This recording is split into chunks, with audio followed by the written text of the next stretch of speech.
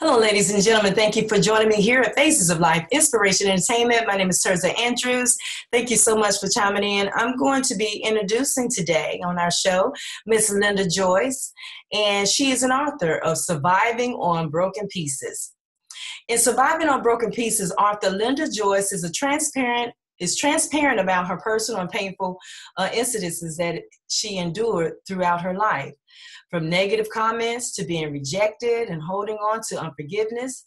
Sticks and stones may break my bones, but words will never hurt me, is a lie, Lynda says. They do hurt. She survived the painful words and suicidal thoughts that nearly drove her off several bridges throughout her life. Lynda's story will help heal the hearts of those who feel outcast, overlooked, or believed that they do not fit in. These written words of encouragement offer hope, restoration, and an open invitation to set your hearts free. Okay? So hopefully we'll be able to get her back on the line, and she'll be joining us here soon. Wow, what an amazing story. One thing that most people don't know about myself is that I wrote this book, The Phases of Life, overcoming it. It talks about overcoming adversities and following your dreams. And it appears to be the very same thing that Lynda has done in her book, Surviving the Broken Pieces. And so once we get her online, we'll be able to hear her testimony. I've even thought, I never said I'm gonna drive myself off a bridge or anything like that, but I did think what would happen, or what would happen if I drove myself off a bridge. I mean, when I was in my 20s, a lot of times when we're going through struggles in life, we forget that there are other people in our lives that are subject to our pain. Hold on one second. Let me make sure Lynda has the correct information. Hold on one second. Okay, so we're going to try to get her in here, and hopefully we'll be able to move forward with the interview. Sometimes when we try to get things done, things don't always pan out the way you want them to pan out. And one thing about me is that I'm a perseverer. I'm going to persevere. I'm going to move forward.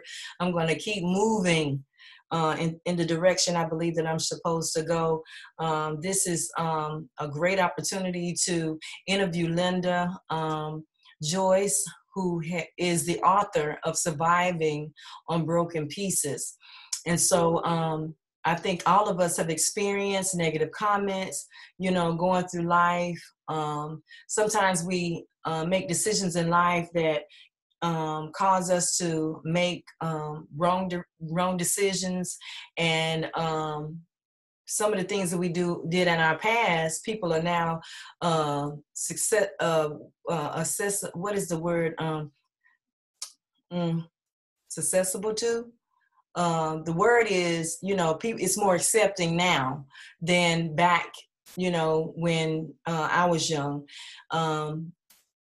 I had spoke one time about some things that I went through in my life and how embarrassed I was. And I wanted to be able to share a little bit about that on another time, but hopefully we'll be able to get Miss Lynda Joice on the line, and she'll be able to tell you her testimony about surviving on broken pieces, holding on to unforgiveness. Oh man, that's a major thing, because when we get hurt in our past, we often hold on to those things. If somebody says something wrong to us, or did something to us, we hold on to that. If somebody called us names, I was talking to one of my cousins one time. He used to call me Valentine Face. And he said he used to tease me because he loved me. And I was like, that ain't love. That ain't how you supposed to treat nobody. But I understood it. I understood, that little boys, they tease little girls that they like. And so now, but I didn't know that then, he would just call me names and stuff. And I told him, you was a mean little boy. You used to scratch me with little, would you remember those sticker brown branches? The one with the little pointers on the end? He would pluck them off the shrubbery and walk past you and scratch you with it. I'm like, man, that hurt. Stuff like that. But we talked about it. I love them, and we talk about stuff like that. You forgive people that do things to you, but if you don't deal with the pain of your past, you can't move into your future. So I'm really grateful for the opportunity to get to interview Miss Lynda, and hopefully we'll be able to get her on the line here shortly, so that she can talk about her own painful past, to be able to go through what she's been through and to still come out and tell the story. A lot of people don't make it out. They don't make it out to tell their story. Some people go through abusive situations, rape. I was telling somebody I want to have a conversation about how a person, can you get raped by your husband? Hmm? Do you think you can be raped by your husband? I think so, especially if it was an estranged marriage, and you don't want to be entangled like that, and then they return, and then it happens, and you're like, I feel like if you don't want to be touched in a way, there's no conversation, there's no, hey, how you doing? Let's talk about what happened. None of that. It's just you, my wife, and you don't tell me no, and boom. Well, those conversations need to be had, because I don't think that should take place. And that's from my own personal experience. We talk about painful words. I was called when I was size 22, 24. I was called, people used to ask me if I was pregnant all the time. And I'm guilty for asking a woman if she's pregnant, if she's got a big stomach or whatever. She looking cute, got a little dress on or whatever, and you ask her if she's pregnant, the answer is no. You don't mean that in a hurtful way, but we think about it, stays in our self-conscious. And the mere fact that I said it and I had experienced it as a big girl, that stays with me. And I apologize immediately, to the lady, because I know what I felt like. I remember that, what I'm saying, being called out of my name, big cow, heifer, or whatever. That's not a good feeling for people to call you out of your name. And so, we can say all we want to say under our breath, but when you tell somebody something that's going to affect them for the rest of their life, that's a horrible feeling. So let's see. Oh, she said that she had a feeling of being outcast and overlooked, and she believed that she didn't fit in, and so she's written about all of those things in hopes of bringing hope and restoration, and she says she wanted to help set other people's hearts free. So let's see what she has to say, and hopefully we'll be able to get her in just a moment. So hold on one second. We'll be right back. Okay, so we're going to try to get her online, and hopefully she'll be able to chime in. Anytime I've tried to do a live interview, it's always been a issue, but I don't mind, because number one, in life, whenever you're trying to succeed in a situation or in a new career, there's always going to be challenges, but you can't allow yourself to fall prey to giving in or giving up. And just like in her book, she talks about hope, giving hope to people and stuff like that. Well, you can't give up whenever you're looking to inspire people. And I appreciate her trying to chime in and trying to log on and get connected with us here, so that you all can get to meet her. And that would be so awesome if we can get her online. So we'll see what happens. Okay. Let's see what happens.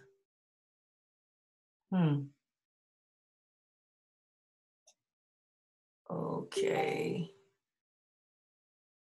All right, Miss Joice.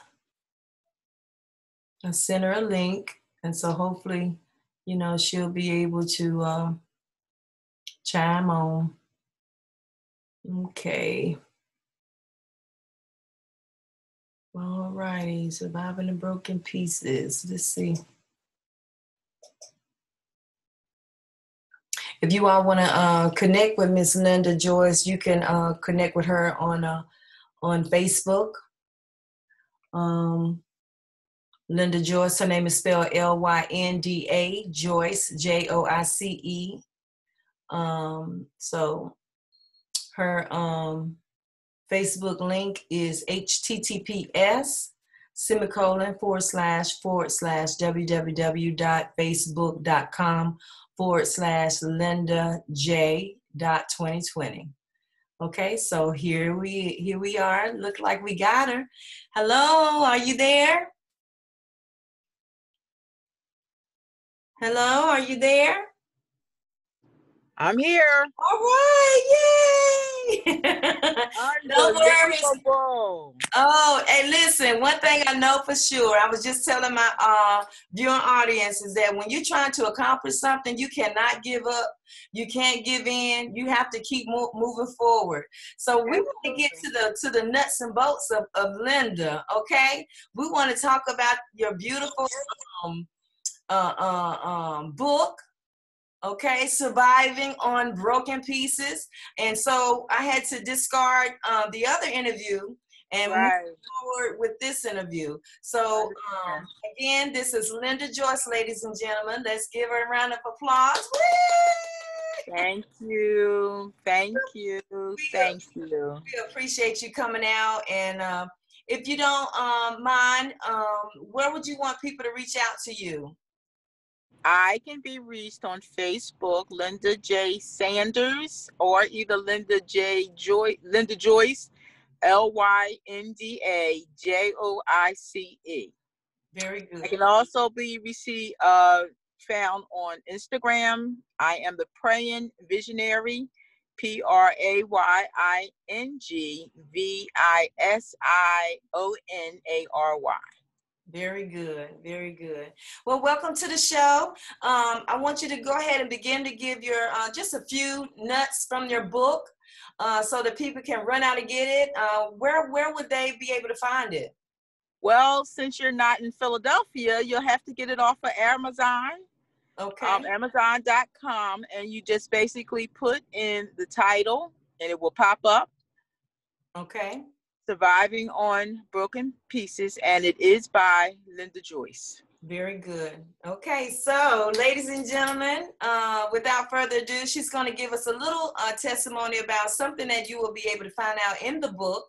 And like I had read before about the sticks and stones may break your bones, but words will never hurt you. And I had told you, that I had said that in one of my books or in a podcast or something, because that's a lie. And that's a lie. It is a lie. Yeah. Words it is a lie. I don't know where that came from, but I know there's a whole lot of old sayings basically that, our ancestors said that weren't necessarily true. They thought they were doing their best, but words have life. Oh my God. They have power. And just like you could say negative things over a person, you can say positive things as well. And basically, I know that sticks and stones not only can break your bones, but they can also hurt your self-esteem, where a person can be hurt almost for years before they come out of that mut, that basically that ditch. Emotions, mentality, and a lot of times we can heal quicker physically before we can heal emotionally and mentally. So what was the one thing that hurt you as a child that you never that never went away? It hurt you to the point where it stayed with you. Rejection from? Well, I had therapy. Okay. There's nothing wrong with it. No. When I had therapy, I realized that thinking that maybe my mother did not want me. And I say that mainly because my mother gave birth to me when she was 37 years old. Oh, wow.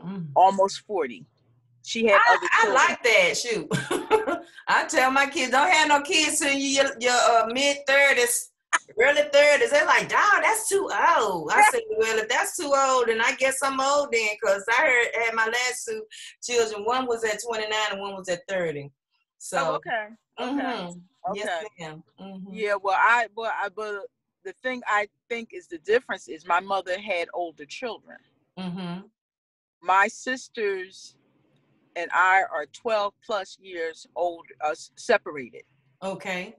So I don't know what her mentality was, but to me, I know me personally, I would not want a child at 39 years old. Mm-hmm. Well, with the gap, the 12-year gap. Exactly, with that gap. Yeah. Yes. So you felt rejection by your mom because of the distance. Were you in the older? You were the oldest. Like you had. I'm the she baby. had them after you. Are you the baby? I'm the baby. So how you feel rejected? Well, basically, a lot of times I'm not noticed. Oh, really? I could come in a room. Well, a lot of times when I would come in a room, they would stop talking for one. And I felt as though they were talking about me. Because why all of a sudden y'all was talking and all of a sudden I come in the room. Right. And y'all stop talking. Oh, wow. And that was one thing. And then also too, they could be talking, but all of a sudden I'm start talking, they talk over top of me. So I felt invisible. Oh, that's awful. And then I went through different feelings of depression. Yeah. You know, I had a family member tell me if I was as depressed as you are, I would kill myself. And that was a close relative that said that. Oh, so there was different things that I dealt with as a child, not understanding. You know, nobody really spent a whole lot of time with me. Yeah, so that's unbelievable. I thought the babies were the ones that they always say got all the attention. You're the they do say that, but I think it depends on the family. Because I mean, I have a good family. I'm not talking against the family or anything. Right. But I just think that sometimes, depending on the family, and then my mother went through a lot her own self. You know. Yeah. She did the best she could with what she knew. She didn't know. She did the best she could with what she knew. Absolutely. That's it. Absolutely. She didn't know necessarily, and plus it wasn't in her. You can't give sometimes to somebody if one, you don't know how, and if it's not in you. Right. That's true. And, you know, her mother died when she was 12. Yeah. And she was shifted around, you know, to siblings. Even if the mother hadn't died, because I was raised by a single mother. She did a wonderful job with us. She kept us from being in the street. That's for one. And she kept us from being tossed around to and fro. Didn't allow us to sit on men folk laps and that kind of stuff. I know that's right. You know. So, I mean, she did a wonderful job of what she knew. She didn't have any children of her own. And so that what people consider the mothering instincts that a mother should have, she didn't have, but she gave us what she knew, and she loved us. And you couldn't tell us that she didn't love us, because she took on 4 or 5 children that weren't her own. That's love. And so a lot of love and compassion. Yeah, she had compassion on my daddy, and she took care of us. I said she loved my dad enough to take care of his kids. I understand. You understand? And so, but when you go through that, you don't think about that as the one receiving whatever it is you feel like you're missing out on, or missing out on whatever you feel like you should have been receiving. Right. It stays with you. Correct. And so when it stays with you, all you can think about is what you didn't get. All you can think about is how they treated you. All you can think about is, how am I going to overcome this? And the only way you can overcome it is, for me, I had to put it in a book. With no disrespect and no pun intended about her being my stepmom. I couldn't have asked for a better mama, but I want people to understand that it's important. That's a major role to play as a stepmother, to take on somebody else's kids. Just like your biological mother, she did the best she could, but there were things still happening that she didn't know anything about. Exactly. You understand? But that's not her fault. That ain't her fault. Just like what I went through is not my mother's fault. You understand? I tell people you have to take accountability and responsibility for your own life. How you dealt with it is how you dealt with it. You wrote a book. You grown now. You grown now. Yeah, I wrote a book. And when I wrote that book, it was like, it hurt her. You understand? It hurt her, but I was letting her know it's a wonderful thing that people know that you're my stepmom, because that brings value to you. That don't diminish who you are as my mother. Right. You know what I'm saying? That doesn't diminish your mother because she did the things that happened to you that you had to overcome. You understand? Not at all. You had to do that. Not at all. Yeah. So when you felt like the people were dissing you or making you feel lesser than, or felt like your words, because I can imagine your words felt like they weren't important. Just being an individual, walking in the room and everybody shut up. What? Like, I thought they were trying to kill me.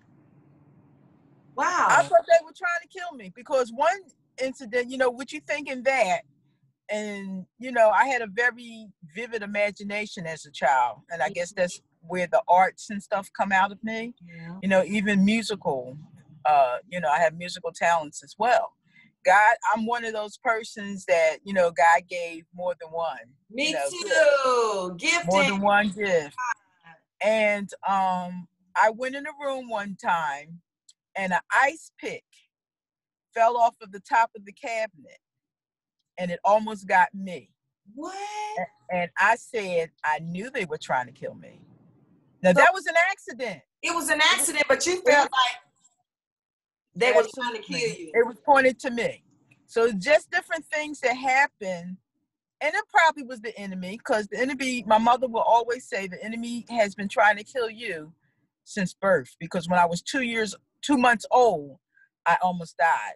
Wow. I had a temperature of 102. Mm-hmm. And I had, my mother said every time they put me on a bed of ice, my temperature was so high at 2 months old. Wow. I would melt the ice. Wow. That's how high my fever is. She never told me why I had the fever. I don't know. You don't know why you had the fever? Yeah, I don't know why I had the fever. She never told me. But even, I got burned. A lamp fell on my arm. I still have a scar to this day. I was a baby then. So different things were happening to me throughout my life. I got a scar on my arm. I don't know if you can see it or not, but I got a burn mark from here to up here, up above my elbow. It's a what? Wow. I don't know how it happened. I can remember being by a furnace. That's it. And I was probably at my grandma's house out in the country somewhere. They had this, how the big old furnaces would be in the hallway, and it's hot. They stuck in it with wood. Yes. We had one. We used to have one. I think my arm could have touched that, but I don't have any remembrance of the pain. I don't have any remembrance of it being wrapped. I don't have any memory of that. None. None. Wow. So I know what you mean by, stuff happening to you. You don't know why it's happening, but it happened. And things was just always happening to me. I fell down the steps. Different things was always. And you was a child as an adult. My mother said I was 3 years old. And you fell down the steps? I fell down the steps. Oh, wow. Fell down the steps, and she said when I got down to the third step, I jumped down on my feet. What? So I tumbled up from the top of the steps all the way until I got to the third step. When I got down on the third step, I got rescued by God, because that's the only, because she couldn't. She said she went in, she panicked, and she's standing up there watching her 3-year-old tumble down the steps, and I'm tumbling. Wow. And then I get to the third step. God caught me. That's all I can say. And I got to the third step. His holy angels caught you. Yes, ma'am, and jumped down on the third step on my feet. Oh, my God. And he's been rescuing me ever since. Wow. Did you write that story in your book? I'm not sure if I put that part in there now. I had so much stuff going on, girl. I'm not sure. I know I put the burn in there, and even cutting, and I used to inflict myself. After this point, I was going through a lot of things as a teenager, you know, not understanding all these different mood swings, and I didn't want to live no more. And that was when I was a teenager. I'm sorry? Why were you cutting yourself? I wanted to die. You saying you inflicted pain just cutting yourself? I was trying to kill myself. Wow. Did you bleed out ever? Yes, ma'am. Every time. What? So you were slitting your wrist then? You weren't just, yes. You know, some people just, you know, they just take something and just be cutting. They have cuts on their arm like that. It wasn't. Well, when I was cutting myself, I was bleeding, but I wasn't bleeding profusely. Right. But I was cutting myself enough to see blood, and I would just sit in the bathroom. I had a fantasy about being in the bathroom, and I would sit in the bathroom and I would have a razor, and I don't know where I got the razor from, but I always had a razor. I think my father probably was my father's razor, because, you know, he shaved himself. So I'm thinking that's where I probably got it from. Yeah. And I would sit in the bathroom, close the door, because, you know, nobody else is really paying me no attention, especially with my siblings being older. Nobody was really watching me. I was the only one in the house at that point, you know, at a certain point. And I would just sit in the bathroom, just cutting myself and crying. And I didn't want to live no more. I was hurting. I was sad. I was alone. And I just was hurting, you know, people. I was bullied. Yeah. So I didn't want to, you know, I felt like I was ugly. I felt fat. You know, it was just so many different ugliness that I felt. That I didn't want to feel those things anymore. And to me, the answer to that was to basically, you know, not live. And I know that there was purpose. I didn't know, but I know now that the enemy wanted to get rid of me because he knew I had people assigned to my life. Yes. Yes. Wow.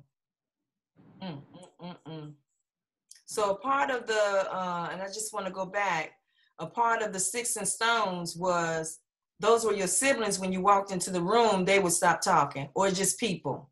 It was just family members. Just family members. Okay. Yeah, just family members. Okay. So that's was the part they would call. Would they call you names? Were they the ones that were calling you names? And no, they wasn't calling me names, because my family was very loving towards me. Openly, they were. But you know, and they had a nickname for me. So I was never, you know, treated. I was never really treated bad physically. It was just the actions more than anything that was offensive. And leaving me out of things, you know, because I'm the youngest. Nobody has time for the baby. They would go out, leave me. I wouldn't have nobody to talk to. I wouldn't have nobody to play with, you know, those things. Wow. Huh. That's amazing to me. I mean, you know, your story is your story. My kids say that my baby got all the attention. Well, that's what they say. They do say that. They do say that. Yeah, they say that.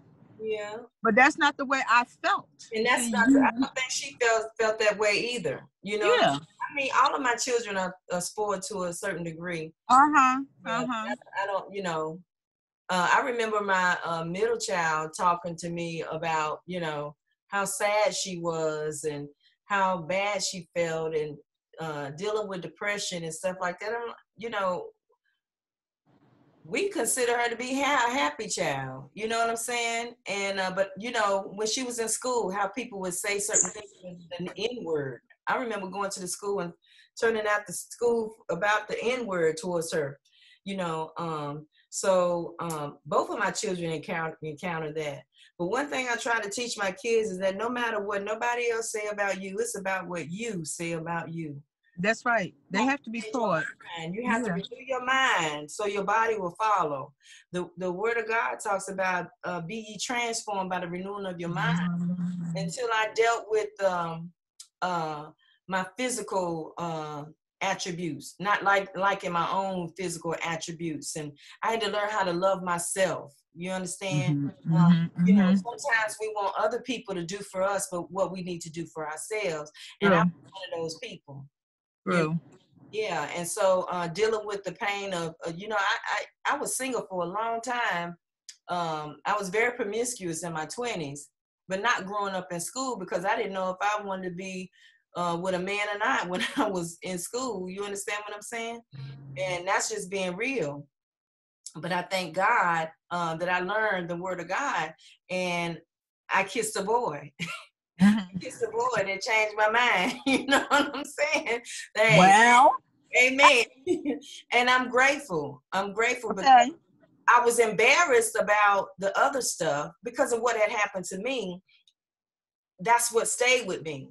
But when I learned the relationship between a boy and a girl, that was a whole different story. So I had to learn how to love what I was created to be, a woman. And there's nothing like being a woman.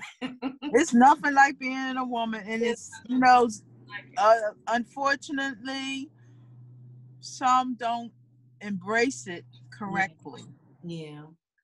Well, that's why I said when you go through life and you deal with the hurt and the pain of your past, dealing with your sexuality and stuff like that, I had to forgive the person that did something to me. I had to forgive her, and I had to forgive myself for enjoying it. I had to forgive myself because a part of you enjoy it, but a part of you say that's not the way. It's not right. Yeah. That's not right.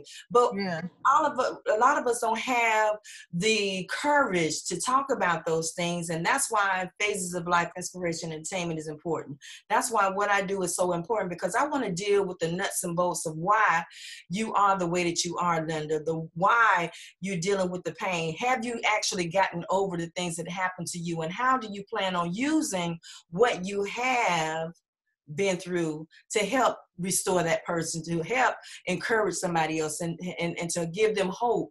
And like you said, you want to set their hearts free. How do you plan on moving? I know you've written a book, but what's next? What's next for Lynda Joice? Well, there's a lot of things I believe that's still next. I believe that I am being conditioned to be a motivational speaker, for one. I also plan on having a YouTube channel myself dealing with bullying. Yeah. That's something I started doing in 2009, as far as having a youth event, because I work with a lot of young people. And I have a lot of young women around me. So, it to me is a daily thing. God puts people in my, pathway. Sometimes young people at my church. I was an educator as well. So there would be young people. So there's opportunities, even on Facebook, use social media. Yes. I don't know for sure the polished look.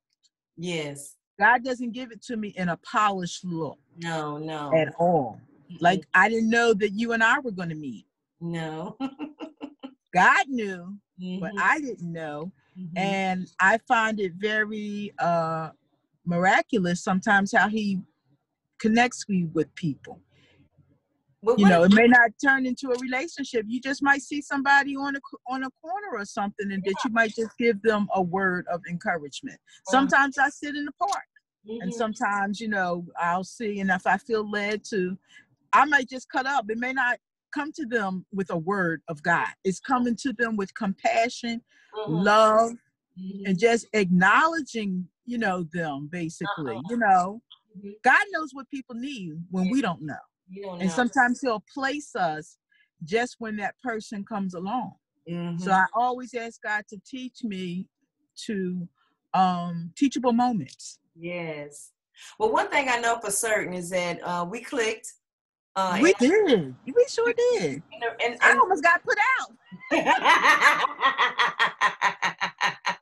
told me I was talking too much. Like, what do you mean? Well, you're not the only one. You're not the only one. I didn't think so. No. Me too. I told him it's unnatural. I said, you can delete this comment after I finish writing it, but it feels unnatural to me to not reach out to people, to not say something to ignore them. It's not hard to say to them. I'm gonna say it. You can delete it, but I got to say what I got to say, because I feel like a lot of people are connected because of what they need. And you never know what a person needs until you get to talking to them. You understand? And when I started talking to you, and just hearing you say some of the things that you're saying, I was like, that ain't nothing but me. You like the arts. You like theater. I work with children. You love children. You got a call for children. I was working with children for 20 years. You know, me too. I Me just too. love kids. Even though mine was on the bus, I took the opportunity to teach those children life lessons. You know, hold on, let me see if I got my little book. I used to drive for CMS, and before I left CMS, I gave them this book. And the title of this book is How to Become a Model Student Starting Today. And so, and it's got a little bus sign of bus, school bus on there. And what I did was all the little things that I taught the kids on the bus, I put it in this little book. It's my farewell to them. Oh, nice. Yeah, telling them certain things like how to be good, better than their own personal best. You know, everybody treat everybody like you want to be treated. Little songs that I sang to them and stuff like that. Okay. And so I think it's important that God put people together that are like-minded. And I feel like that's why we were able to hit it off, because I'm a We did. That we sure did. And I said, well, why are y'all picking? I said in my mind, I said, why are y'all picking on me? But you know what? It wasn't just you. I got a text too. It wasn't just you. Well, I didn't think it was just me, but I basically felt that, you know, because I knew it was towards me. How is it y'all picking on, saying stuff to me, and all these people are talking about all this other stuff? So I figured it wasn't me. But I also know, see, I learned not too long ago, maybe within the last 5, that there are distractions in this life. And the enemy will use anybody he wants to distract you from getting your goal. And sometimes we just have to stay focused on what we are planning to do and not allow others to get, because, you know, it was told to me, you know, they're just trying to help. And I said, okay, that's fine. And I just basically tuned out, you know, what they say about eating the meat and spitting out the bones. Yeah. And that's what I basically learned, try to do with that, because I have a goal. Yeah. And it's not just about money, even though I need it really badly, but the fact that the other things that I need to get out of there, you know, the community, you know, the learning, you know, the things of that sort. And what I had to do was stop worrying about the money. Yeah, because it's I had to talk to myself. You're glad that you're making money. You're glad that you're making money. You're able to do something in your home or from home where you don't have to leave your house or anything like that.